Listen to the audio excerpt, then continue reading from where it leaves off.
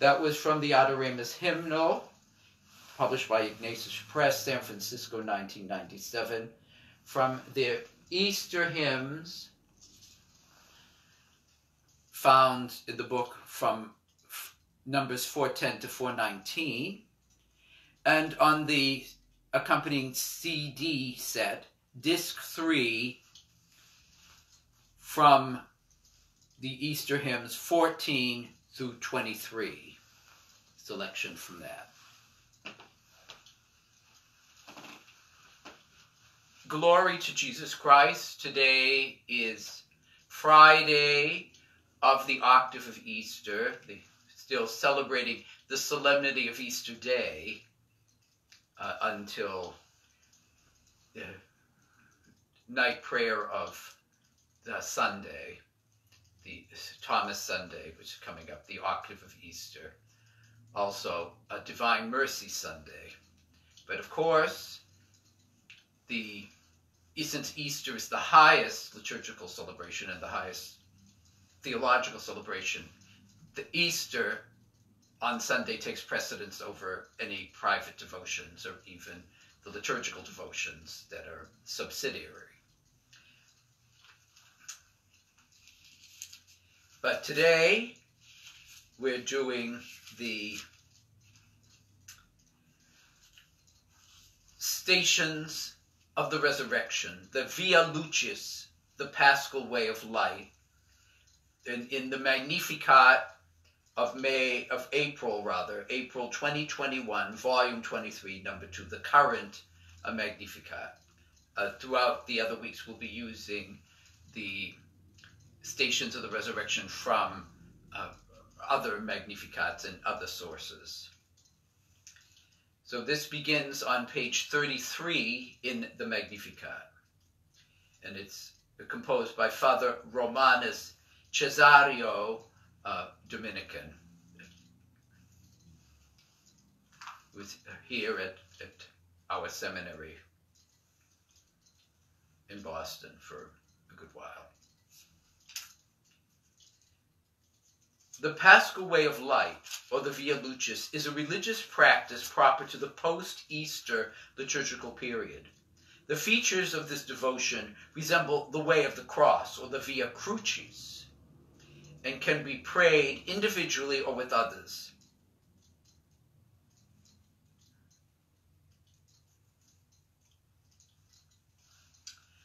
And the Pascha Nostrum, Christ our Passover is sacrificed for us, from 1 Corinthians 5, 7 through 8, Romans 6, 9 through 11, and 1 Corinthians 15, 20 through 22. In the name of the Father, and of the Son, and of the Holy Spirit. Amen. Alleluia, alleluia, alleluia, alleluia, alleluia, alleluia. Christ, our Passover, has been sacrificed for us. Therefore, let us celebrate the feast, not with the old leaven, the leaven of malice and evil, but with the unleavened bread of sincerity and truth. Alleluia, alleluia, alleluia. Christ is raised from the dead and will never die again. Death no longer has rule over him. The death that he died for sin once for all. But the life he lives for God. So consider yourselves dead to sin and alive to God in Jesus Christ our Lord. Alleluia, alleluia, alleluia. Christ has been raised from the dead, the first fruits of those who have fallen asleep. For since by a man death came, so by a man has come also the resurrection of the dead. For as in Adam all die, so in Christ shall also all be made alive. Alleluia, alleluia, alleluia, alleluia, alleluia. And let us greet our Eucharistic Lord, truly present here in the Blessed Sacrament, truly present body, blood, soul, and divinity, with the O Salutaris, the O Saving Victim.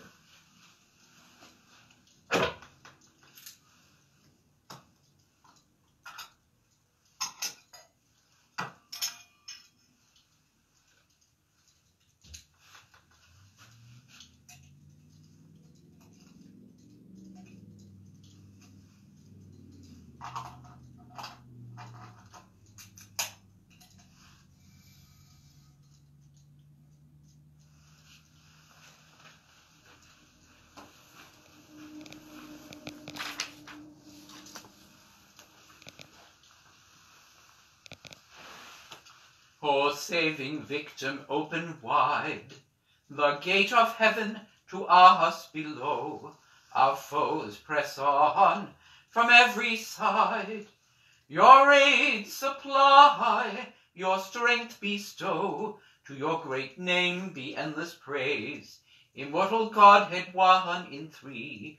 O grant us endless length of days in our true native land with thee. O salutaris ostia, quae celi pandis ostium, bella premunt ostilia, darove fer auxilium, uni trinoque Domino, sit sempiterna gloria, qui vitam si ne termino, nobis donet in patria. Amen.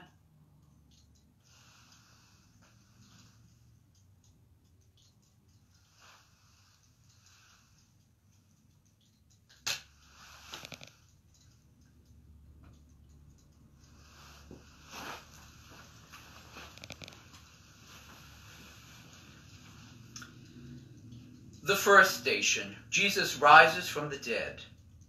I am the God of your father, the God of Abraham, the God of Isaac, the God of Jacob. Exodus 3:6. Meditation. St. Luke affirms baldly, he is not God of the dead but of the living, and for him all are alive. The resurrection of the Lord grounds the hope for eternal life that Christians enjoy. If for this life only, insists St. Paul, we have hoped in Christ, we are the most pitiable people of all. 1 Corinthians 15:19. Christ's resurrection gladdens the whole world. Not only does the promise of eternal life dawn on believers, but this joyful mystery brings freedom from sin and death. So the poet sings of Christ, let him Easter in us be a day spring to the dimness of the crimson-crested east. From Gerard Manley Hopkins, 1875 poem, The Wreck of the Deutschland. Think of Easter as a verb that works in your daily lives. Let us pray. Heavenly Father, grant me the grace to rejoice always in the resurrection of your Son, who is my Lord forever and ever. Amen. Alleluia, alleluia, alleluia, alleluia, alleluia, alleluia. Glory to your resurrection, O Christ. The second station, the disciples find the empty tomb. Once some people were burying a man. Then suddenly they spied such a raiding party. So they cast the dead man into the grave of Elisha. And then everyone went off. But when the man came in contact with the bones of Elisha, he came back to life and rose to his feet. 2 Kings 13:21. Meditation. Just as the impulse emotions draw, so the contending emotions, such as fear, recoil. The fear of death generates the strongest reactions in the human person. By his death, Christ freed those who, through fear of death, had been subject to slavery all their life. Hebrews 2:15. Christ's tomb stands out as a sacrament of redemption. Because of the empty tomb, still venerated by Christians the world over, Christian funerals become exercises in hope. The poet catches the uniqueness of Christian burial spots. Warm laid grave of a womb-gray life. While we venerate the empty tomb of Christ, at the same time we recognize the fullness of new life it represents. Prayer on page 35. Heavenly Father, remove from me all fear of death. Make my only fear the thought of remaining separated from you. Amen. Alleluia, alleluia, alleluia, alleluia, alleluia, alleluia. Glory to your resurrection, O Christ. Third station. Jesus appears to Mary Magdalene. But when she reached the man of God on the mountain, she grasped his feet. Gehazi came near to push her away, but the man of God said, "Let her alone. She is in bitter anguish." 2 Kings 4:27. Meditation. Among the scenes of the New Testament that have inspired artists, Noli Me Tangere ranks as one of the most common. Jesus said to her, "Stop holding on to me, for I have not yet ascended to the Father." John 20:17. When Mary Magdalene spontaneously clings to the risen Christ, she embodies the sentiments of all Christians. Who would not want to remain in close physical contact with Jesus? Elisha raised the Shunammite woman's son by a physical contact. Mary Magdalene announces a new way, wherein, as Aquinas sings, visus tactus gustus in te fallitor, sed auditu solo tuto creditor. Touch no longer counts, only the faith that comes from hearing. Prayer. Heavenly Father, grant me the grace to assent to your saving truths. Let me join Mary Magdalene, who wept for her sins, but who loved the Lord more. Amen. Alleluia, alleluia, alleluia. Glory to your resurrection, O Christ. The fourth station. Jesus walks with the disciples to Emmaus. If I ascend to the heavens, you are there. If I lie down in Sheol, you are there too. Psalm 139:8. Meditation. Appearances deceive. The disciples on the road to Emmaus, we are told, were looking downcast. Luke 24:17. For his part, Jesus, the as yet unrecognized fellow traveler, turns to the sacred scriptures, specifically the Old Testament. God's true word will make the disciples' hearts burn with love. What did he say? The risen Christ interpreted to them what referred to himself in all the scriptures. Luke 24:27. He began, moreover, with Moses and the prophets. Aquinas again captures the divine pedagogy. In the figures contemplated, 'twas with Isaac immolated.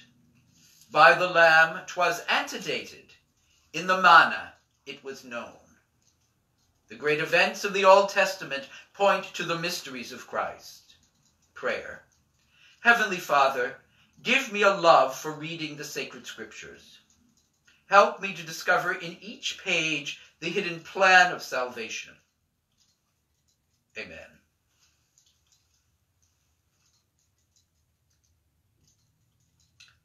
Alleluia, alleluia, alleluia, alleluia, alleluia, alleluia. Glory to your resurrection, O Christ. The fifth station. Jesus reveals himself in the breaking of the bread. Food from heaven you gave them in their hunger. Nehemiah 9:15. Meditation. Emmaus concludes with the Eucharist. These privileged disciples discovered the new sacraments of love. As Aquinas' hymn sings, "Lo, o'er ancient forms departing, newer rites of grace prevail." The sacraments do something. Each sacrament provides a place of encounter with Christ. Like Mary Magdalene in the garden, we meet the risen Christ. Thing that she, there then, the Master ipse, the only one, Christ, King, Head. So the poet intones. When properly celebrated and fittingly received, each of the sacraments of the new law both restores and perfects our souls, and in the case of holy anointing, sometimes our bodies.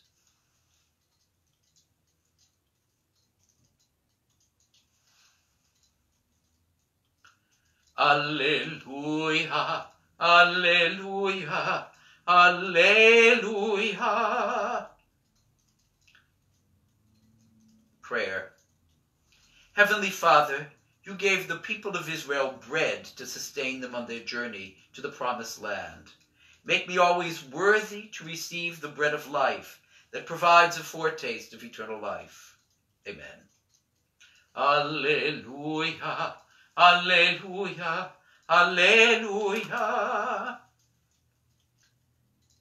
The sixth station. Jesus appears to the disciples. Go and assemble the elders of the Israelites and tell them, the Lord, the God of your fathers, the God of Abraham, Isaac, and Jacob has appeared to me. Exodus 3:16. Glory to your resurrection, O Christ. Meditation. The appearances that Jesus makes after his resurrection occupy a central place in the Christian religion. When Peter seeks a man to take the place of Judas, he establishes the conditions necessary for a 12th apostle. The candidate must have accompanied the 11, beginning from the baptism of John until the day on which he was taken up from us. Matthias was to become, with the other apostles, a witness to Christ's resurrection. As with the tribes of Israel, the number 12 remains sacred. What do we learn? No sin, however great, can trump God's loving designs for our salvation. So the poet bids us remember, no, not uncomforted, lovely, felicitous providence. Alleluia, alleluia, alleluia. Prayer. Heavenly Father, increase my confidence in God's plan for my life. Make each day a celebration of your wise and loving providence. Alleluia, alleluia, alleluia. Glory to your resurrection, O Christ. The seventh station. Jesus confers on his disciples the power to forgive sins. I will proclaim the decree of the Lord who said to me, you are my son, today I am your father. Psalm 2, verse 7. Meditation. The grace of the Immaculate Conception belongs to one and one alone. The rest of Adam's progeny must endure the effects of Adam's sin, nature's wounds, disordering punishments. Christian life could not proceed without the sacrament of penance and reconciliation. The risen Christ confides this authority to his church and her priests. Only the man fully configured to Christ can participate in Christ's power to forgive sins. Even after a sacramental confession, a salutary preparation for receiving the Eucharist, Aquinas urges us to pray and ask for what the repentant thief asked. All should make his sentiment their own. Jesus, remember me when you come into your kingdom. Luke 23:42. Alleluia, alleluia, alleluia. Prayer. Heavenly Father, grant me the grace of penitence. Make me sorry for my sins and move me to seek often sacramental absolution. Alleluia, alleluia, alleluia. Glory to your resurrection, O Christ. The eighth station, Jesus confirms Thomas in faith. I am as dark, but lovely, O daughters of Jerusalem. Song of Songs 1:5. Meditation. Doubting Thomas reaches the Christian world as an invaluable lesson. Faith is the realization of what is hoped for and evidence of things not seen. Hebrews 11:1. Christ, of course, approves of Thomas's faith, even as the Lord also proclaims blessed those who have not seen. See John 20:29. To say that faith pertains to things not seen does not mean that the virtue of faith falls short of reaching reality. The dogmas that we profess in the Creed actually unite us with that which abides most real, God and those things that pertain to him. So we sing, I do not see the wounds as Thomas did, but I confess that you are my God. Alleluia, alleluia, alleluia. Prayer. Heavenly Father, deepen my faith in the saving work of your Son. Make me cling to the mysteries of Christ that ensure my obtaining the reward of eternal life. Amen. Alleluia, alleluia, alleluia. Glory to your resurrection, O Christ. The 9th station. Jesus appears to his disciples on the shore of Lake Galilee. What Moses gave to the Gadite clans, with the bank of the Jordan to the southeastern tip of the Sea of Kinnereth. Joshua 13:24 and 27. Meditation. The Lake of Galilee holds a central place in the geography of the Holy Land. The body of water serves as a territorial boundary and also provides the geographic locale for many of Christ's miracles and encounters. As the poet recalls, it dates from the day of his going to Galilee, after his resurrection. Jesus provides his disciples with a miraculous catch of fish. The gospel reports the exact number, 153. See John 21:11. Early biblical commentators explained that this number represents every kind of fish known to the ancient world. In other words, Christ makes of his apostles fishers of men, that is, of every person who dwells on the planet. Alleluia, alleluia, alleluia.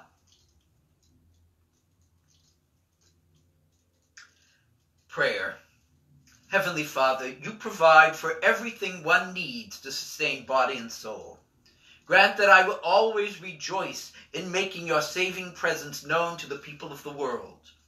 Amen.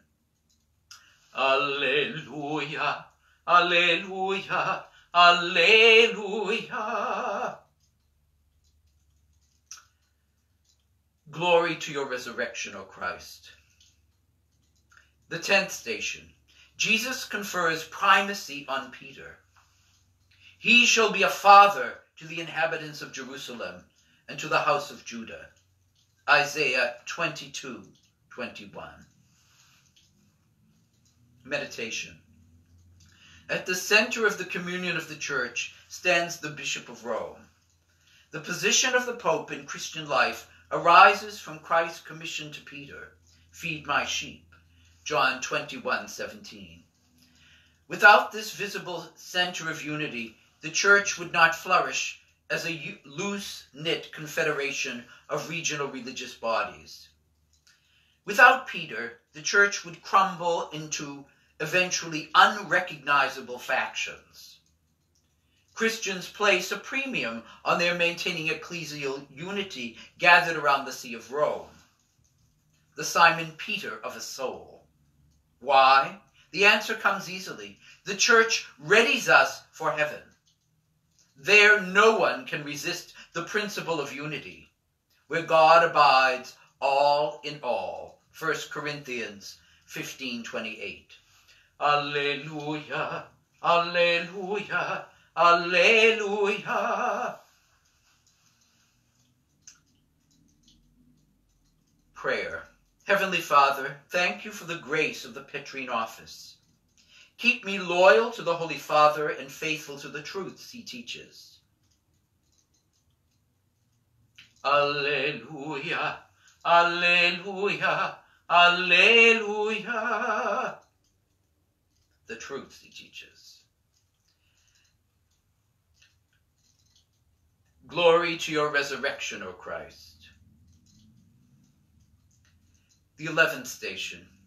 Jesus entrusts his disciples with the universal mission. I will bless you abundantly and make your descendants as countless as the stars of the sky and the sands of the seashore. Genesis 22:17. Meditation. God's plan of salvation remains the same for all peoples and nations. The Church serves as a sacrament for the unity of the human race. Just as we confess God as the one creator of heaven and earth, so also we proclaim that the same God stands as the final end and completion of all that exists. Apologists like to point out that when one considers the human frailties of Christ's initial disciples and their relatively small number, the expansion of the Church throughout the world testifies to the divine action that moved the disciples. To flash from the flame to the flame, then, tower from the grace to the grace. No wonder exultation at Christ's resurrection erupts all around the world. Alleluia, alleluia, alleluia. Prayer on page 41. Heavenly Father, thank you for drawing me into the community of the Church.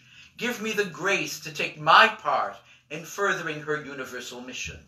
Amen. Alleluia, alleluia, alleluia. Glory to your resurrection, O Christ. The 12th station. Jesus ascends into heaven.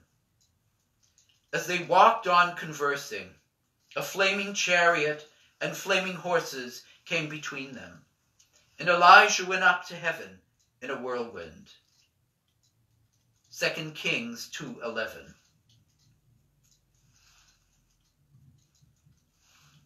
Meditation.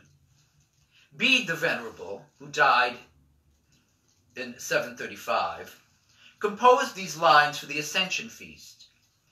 The apostles, then standing on the mystic mountain of Chrismation with the glorious Virgin Mother, saw the glory of Jesus. And with gladsome light they watched him as he sought the stars, and with the ears of their joyful hearts knew that the King of the world was taken up. No wonder many saints find in the Ascension their favorite mystery of Christ's life. In a certain sense, Christ was owed this compensation for the bitter sufferings that he had endured. For our part, we find our faith strengthened, our hope renewed, and our charity inflamed. Why? Christ assures us that we are not left orphans. Alleluia, alleluia, alleluia. Prayer. Heavenly Father, make us rejoice in the ascension of the Lord. We believe that where the King of the world is, there also we hope to find ourselves. Alleluia, alleluia, alleluia. Glory to your resurrection, O Christ. The 13th station. Mary and the disciples await the coming of the Holy Spirit. I will give them a new heart and put a new spirit within them. Thus they shall be my people. Ezekiel 11:19 and 20. Meditation.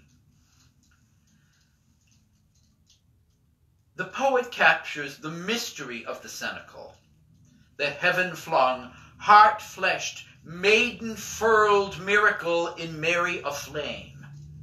She who bore the double-natured child and accompanied him throughout his time on earth understands better than any other the love that Christ bears for his people.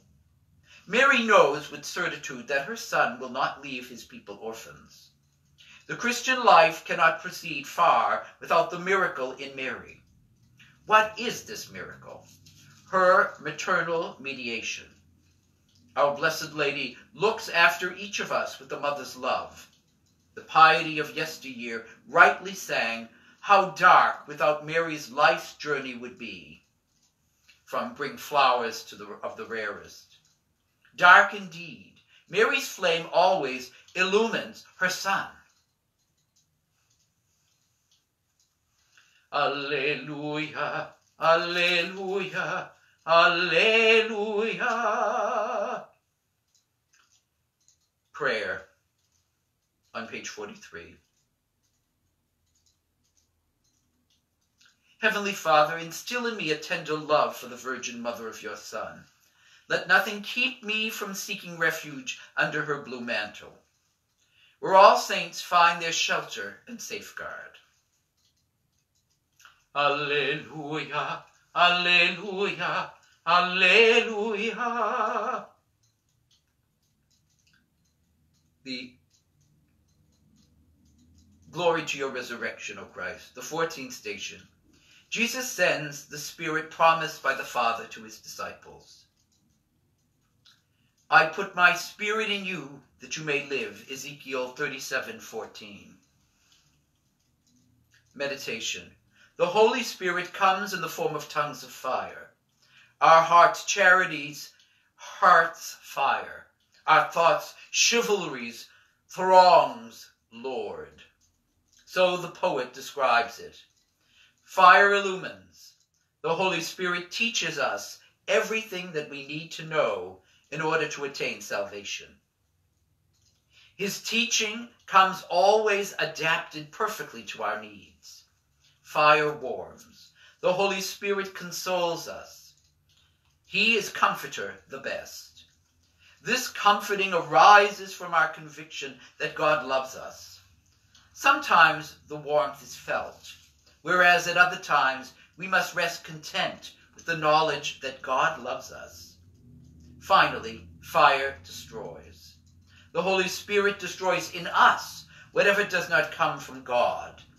No wonder the Church rejoices at Pentecost. Alleluia, alleluia, alleluia. Prayer. Heavenly Father, thank you for the gift of the Holy Spirit. Make me always attentive to his promptings and grateful for his consolations. Alleluia, alleluia, alleluia.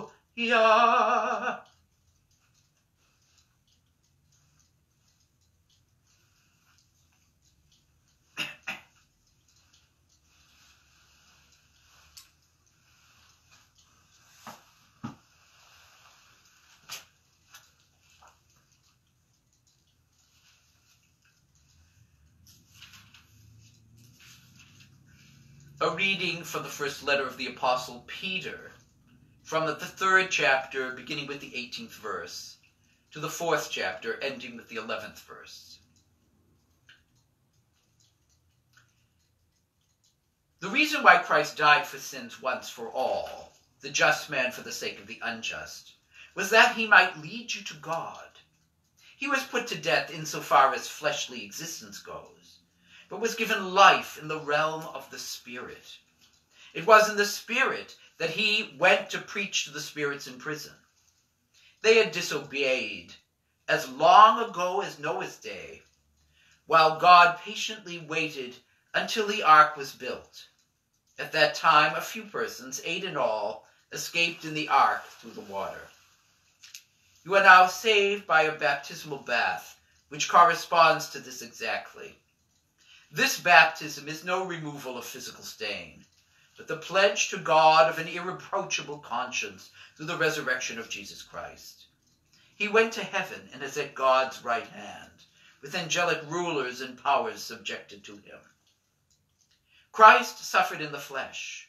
Therefore, arm yourselves with his same mentality. He who has suffered in the flesh has broken with sin. You are not to spend what remains of your earthly life on human desires, but on the will of God. Already you have devoted enough time to what the pagans enjoy, living lives of debauchery, evil desires, drunkenness, orgies, carousing, and wanton idolatry. It is no wonder that those blasphemers are surprised when you do not plunge into the same swamp of profligacy as they. They shall give an accounting to him who stands ready to judge the living and the dead. The reason the gospel was preached even to the dead was that, although condemned in the flesh in the eyes of men, they might live in the spirit in the eyes of God. The consummation of all is close at hand. Therefore, do not be perturbed. Remain calm so that you will be able to pray. Above all, let your love for one another be constant, for love covers a multitude of sins. Be mutually hospitable without complaining. As generous distributors of God's manifold grace, put your gifts at the service of one another, each in the measure he has received. The one who speaks is to deliver God's message. The one who serves is to do it with the strength provided by God. Thus in all of you, God is to be glorified through Jesus Christ. To him be glory and dominion throughout the ages. Amen.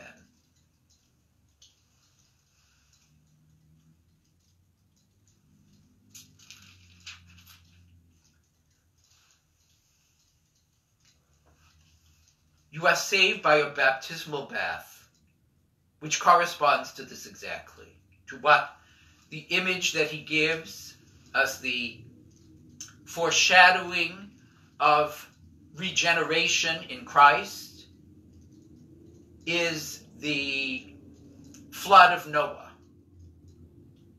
They had disobeyed as long ago as Noah's day, while God patiently waited until the ark was built. At that time, a few persons, 8 in all, escaped in the ark through the water. So the water is the foreshadowing of this. This is the story of Noah and what I always found the horrific cruelty of God in this, in drowning everybody, men, women, and children, animals, all this stuff, except the ones that were kept in the ark as to be the seed of a new thing. That struck me as horrific, even as a little child. I remember seeing a painting one time, and it was the ark was going by. There were people, including a woman with a child. I think it was it Raphael? The child was dying. They were up on this rock, but the ark just went by, and someone was waving to get the attention, and they would drown. But the spiritual meaning has always meant a great deal to me, just as it did for St. Paul, and thinking of that. The same thing with the crossing of the Red Sea, although I didn't really have that much sympathy for the Egyptians pursuing them, especially watching it in the DeMille 10 Commandments. But God is actually full of compassion, full of goodness. And so we take this allegorically as baptismal regeneration. For as Peter tells us here, you are now saved by a baptismal bath, which corresponds to this exactly. This baptism is no removal of physical stain. So it's not just some outer sign that doesn't really mean anything, or even just a sign that means something, but it's just totally subjective. No, there's a reality here, a reality of grace, the transformation that comes in baptism. So are we then to say, oh, well, I got my ticket punched, I got washed, it's always going to affect, I don't have to live this. No, we have to renew our baptism every day. And not by our power, but by the power of that baptismal grace. The power that we're celebrating at this time, the saving incarnation, death, and resurrection of Christ, which was the first fruits of the resurrection, the general resurrection. We'll all be resurrected, the good and the evil. But what direction will I be going in the resurrection? With the evil or with the good? With those who have died in grace or those who have spurned grace? And who will continue to, who will, in a sense, gladly reject God and embrace the reality of hell rather than submit to God. And then there they fight each other everlastingly. Which way am I going? I am resolved to live in this baptismal grace. I'm resolved to grow in faith and hope, and especially love. Yes, even love, even kindness for those who have no intention of giving it back. Or even those who wish my harm. Although the kindness will often be a prophetic one of tough love. So, this baptism is no removal of a physical stain, but the pledge to God of an irreproachable conscience through the resurrection of Jesus Christ. So we have to live this. If you're going to have an irreproachable conscience, we have to be living in the grace of Christ. We have to have things that are really nailed to the cross, not some sort of coating over on self-delusion. Through what? Through the resurrection of Jesus Christ. So, Peter reminds us, Christ suffered in the flesh. That is, he suffered in his human nature, in his human body especially.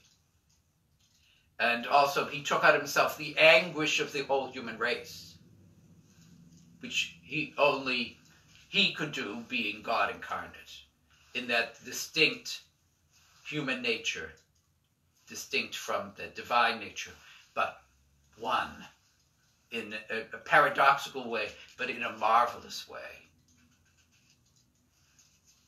So, he said, he who has suffered in the flesh has broken with sin. So, in baptism, the imagery of baptism, St. Paul's image of drowning your sins, being dead with Christ, dying with Christ, and rising with Christ, rising to the new life, the life of virtue, which is in this mortal life still a struggle, and maybe more of a struggle than before, as we see the reality of sin more and more clearly. So he's reminded, you are not to spend what remains of your life on human desires, on the carnality, on the greed, on the pursuit of power, and yes, even pursuit of power in the church. All of these things. The contempt for human life, which is so common now, especially human life at the beginning and human life at the end. The ones at the end can't go quick enough, and the ones at the beginning also can't be exterminated more quickly. Although some want them a little to grow more so they can harvest their organs. Well, we're living in a world that's quite seductive in this. It tells you, this is the way of, you are going to be the captain of your ship. Well, in reality, that isn't the case. If I'm going to be the center, make myself the center, it's really the devil that's going to be the captain of my ship. And it's not going to be the love boat. It's going to be a disaster. So and the irony of that, instead of agape love, the unselfish love, all the loves that God has created to bring us together, to make us united, to bring about the human race, and nurture the human race, are now used for the opposite, just for one's own pleasure and exploitation. But this is nothing new. Has this not always been? And so he is referring to things that sound like right today, but it was also the reality then. Already you have devoted enough time to what the pagans enjoy, living lives of debauchery, evil desires, drunkenness, orgies, carousing, and wanton idolatry. Now, for the most part, we're not tempted to the classical idolatry of thinking a god is in this statue, and that this god is as bad as I am, or worse, in many ways. No, the idolatry now is of money, adoring money, or what money brings. Power, again, greed, all of these things, all of these idols set up. Indeed, anything that's even good, if it's there pushing God to the side on the throne, or even pushing him off completely, which in the reality of mortal sin is what happens. So, and he says, it is no wonder that these blasphemies are surprised that you do not plunge into the same swamp of profligacy as they. So, and many do. Many people say, well, I can have Christ and I can espouse abortion. I can have Christ and I can be given in completely to the greed of the corporate reality, or of my own. But that isn't the case. Mortal sin and grace cannot coexist. And so, he said, they shall give an accounting to him who stands ready to judge the living and the dead. The reason the gospel was preached even to the dead. So this is, it seems clear to me anyway, that this is purgatory. That he's going there where these people were. And he makes a strong thing about the people who went in the, in the first flood there, these people there. They're preaching to the dead. And if he's just, and if this is hell, it makes absolutely no sense. To preach the message of salvation to them, it's absurd. It doesn't make any sense at all. It's counterproductive. But purgatory, yes. They're waiting outside the gates of heaven, this image, if you prefer that. But that he gives, the gospel was preached even to the dead. And the reason was that, although condemned in the flesh in the eyes of men, because they died and went through all this stuff, they might live in the spirit in the eyes of God. So if this is hell, this is completely absurd. They might live in the spirit of the eyes of God, which is not the case in hell. So may we turn to the Lord in all of these things. Above all, he says, let your love for one another be constant, for love covers a multitude of sins. And it doesn't just cover them. Real, authentic agape love, that unselfish love, roots it out because it cannot abide these sins, especially grave ones. And as generous distributors of God's manifold grace, we to be channels of grace to all around us. Put your gifts at the service of one another. The spiritual gifts especially. There's always the irony of those getting spiritual gifts. The temptation is to say, well, why didn't I get that one? Why didn't I get Padre Pio's miracle doing? Why didn't I get his prophecy gifts? Why didn't I get his clairvoyance and all this other stuff? Well, Padre Pio really suffered. You want that? Well, no, we should be rejoicing that other people have greater gifts than we do. That other people can sing better than we can. I'm sorry that you're subjected to my voice, but there's nobody else at this point here. That other people are doing better, even spiritually, rather than to fall into envy, but rather have the loving jealousy the zealousness, saying, I can do what God wants me to do in this, whatever that is.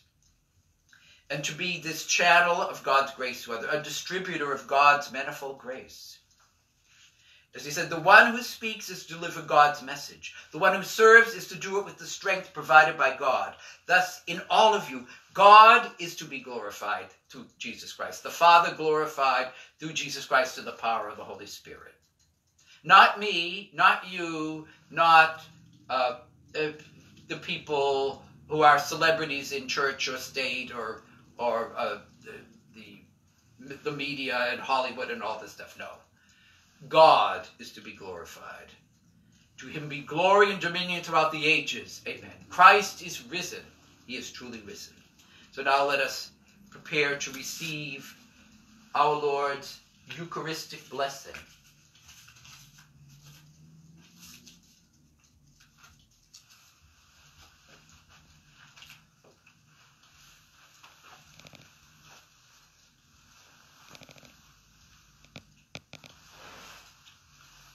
Let's sing the Tantum Ergo.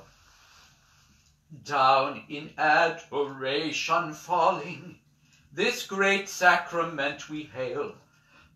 Over ancient forms of worship, newer rites of grace prevail.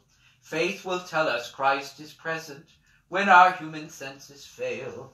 To the everlasting Father, and the Son who made us free, and the Spirit God proceeding, from them each eternally be salvation, honor, blessing, might, and endless majesty. Tantum ergo sacramentum veneremur cernui, et antiquum documentum novo cedat ritui, praest et fide supplementum sensuum defectui, genitori genitoque laus et jubilatio, salus honor virtus quoque, sidat benedictio, procedenti abutroque, compassit laudatio. Amen. You have given them bread from heaven, having within it all sweetness. Let us pray. Lord Jesus Christ, you gave us the Eucharist as the memorial of your suffering and death. May our worship of this sacrament of your body and blood help us to experience the salvation you won for us and the peace of the kingdom. You live with the Father and the Holy Spirit, one God, forever and ever. Amen.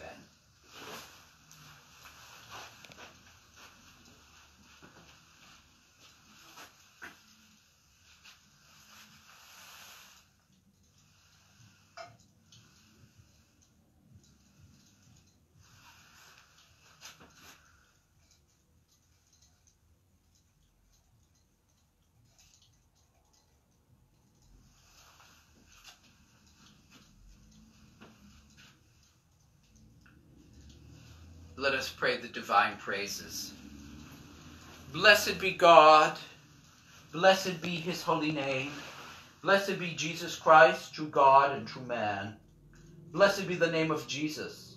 Blessed be his most sacred heart. Blessed be his most precious blood.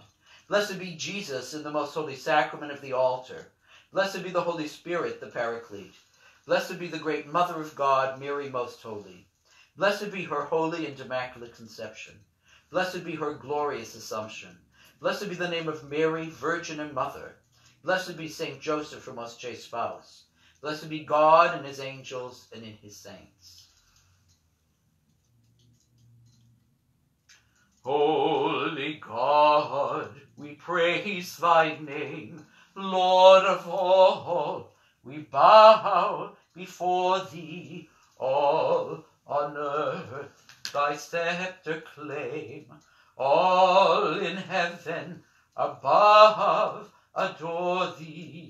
Infinite thy vast domain, everlasting is thy reign.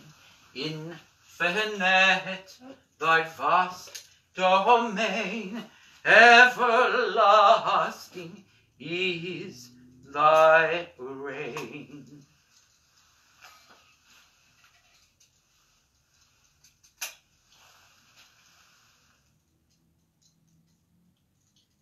Hark the loud celestial hymn, angel choirs above are raising, cherubim and seraphim in unceasing chorus raising, fill the heavens with sweet accord. Holy, holy, holy Lord, fill the heavens with sweet accord. Holy, holy, holy Lord.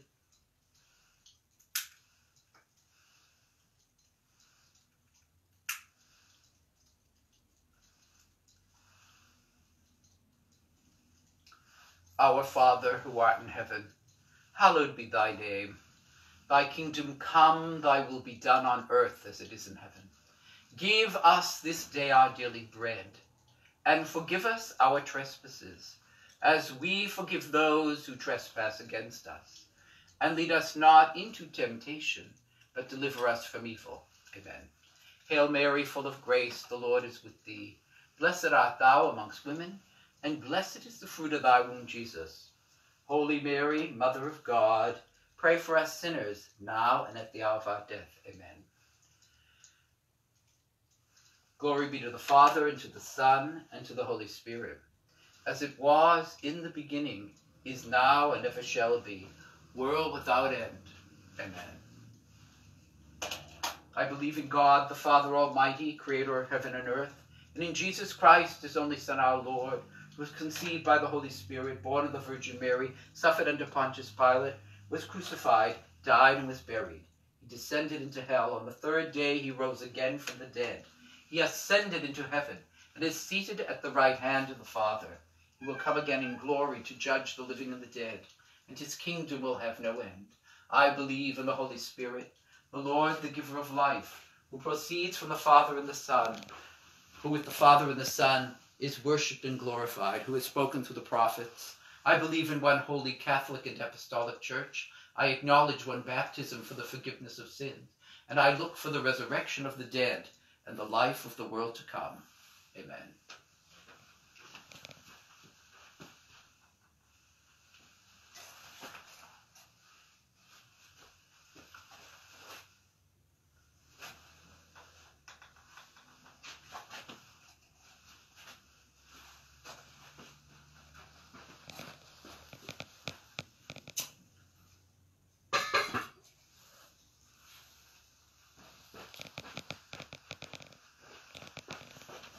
And let's see who's waving today. Kate O'Neill, Christ is risen. He is truly risen.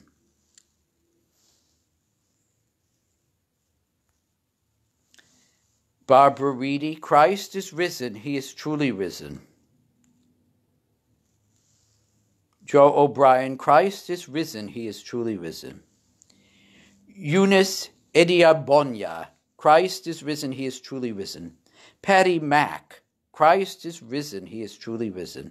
Judy Hardigan, Christ is risen, he is truly risen. Father Paul Ring, Christ is risen, he is truly risen. Leslie Sinclair, Christ is risen, he is truly risen. Linda Brasher, Christ is risen, he is truly risen.